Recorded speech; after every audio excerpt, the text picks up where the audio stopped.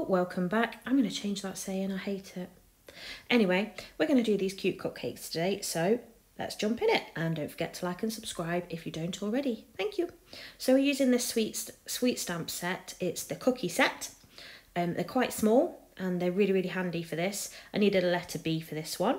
So we're making the little discs that go on the top that you'll have seen in the picture at the beginning.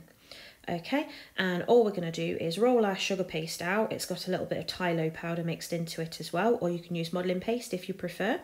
I'm rolling it fairly thick. I'd probably say it's about 1/2 centimetre thick. I'm sorry for my American friends, I don't know what that is in inches. And then we're using a cutter just to cut round it, leaving a nice gap, not too much, but again, not too little. It's a 2.5 centimetre cutter, if that helps. And then we are painting in the letter with some gold luster. I always make my luster using, my paint using a luster, dust and rejuvenator fluid. If you can't get that or you prefer to use an actual paint, that's absolutely fine. I like to have control over how thick my paint is. I'm using it quite thin here so that it spreads really easily into the gaps, because these can be quite tricky to paint because they are very small letters. This is a 0 brush, so it is really small. Okay, I will link the dusts and the rejuvenator and all of that for you down below, so that if you want to have a go with those, you absolutely can. But if you're more comfortable using paint, or if you already have some at home, then please use that as well. And you can obviously do them any which colour you would like. So I've baked some nice cupcakes here, and we're going to go ahead and ice them. So we're using tip 2D, and this is the colour Blush from Colour Mill. The marks on the cupcakes are because I did them the wrong colour the first time, because I'm an idiot. And they are a red velvet cake as well. So we're just sort of piping them onto an angle. We're not doing them completely flat because we want them to lay on top of one another for those swirls. Okay, and then obviously we're doing it up on about half of them.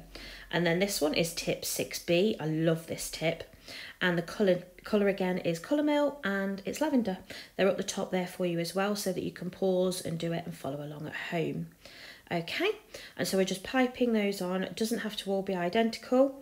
We want them to have a little bit of individuality between each cupcake as well. I don't want it to all be exactly the same.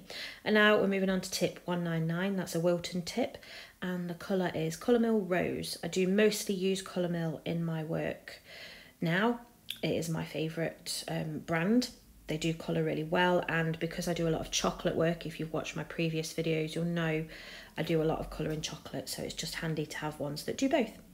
Okay, so this sprinkle mix I kind of made myself. I'll link the mixes that I used for you. One of them is a Valentine's mix, bizarrely, and I picked out the love hearts.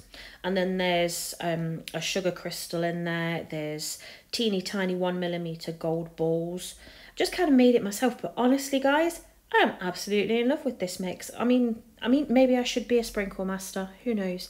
But it is honestly one of my favourite mixes to use at the minute, and I use it on a lot, and I get a lot of orders like this one that I'm doing currently. It's a really popular theme and colourway to use at the minute. So now we're doing the ones that we made the discs for, and this tip is a JEM tip 3J. And again, we are using our made up sprinkle mix, made up colours. The colour was Rose from Colour Mill again. Okay, and we're using quite a bit there. It was the same colour I used for the ones where we did the multi-tip pipe. Okay, and you just do a really nice smooth swirl. Don't move your bag, and you're moving your hand, not the cupcake. And then I put a little bit of buttercream on, just so that that disc sits really proudly and nicely, and you're not squishing it into the buttercream. If you squish it into the buttercream, it doesn't look as nice, and it doesn't sit as proudly in the box either when they're all nicely put into the box. So just like them to look pretty, and it's just these little details and things like that that make a difference and sort of level up your cakes.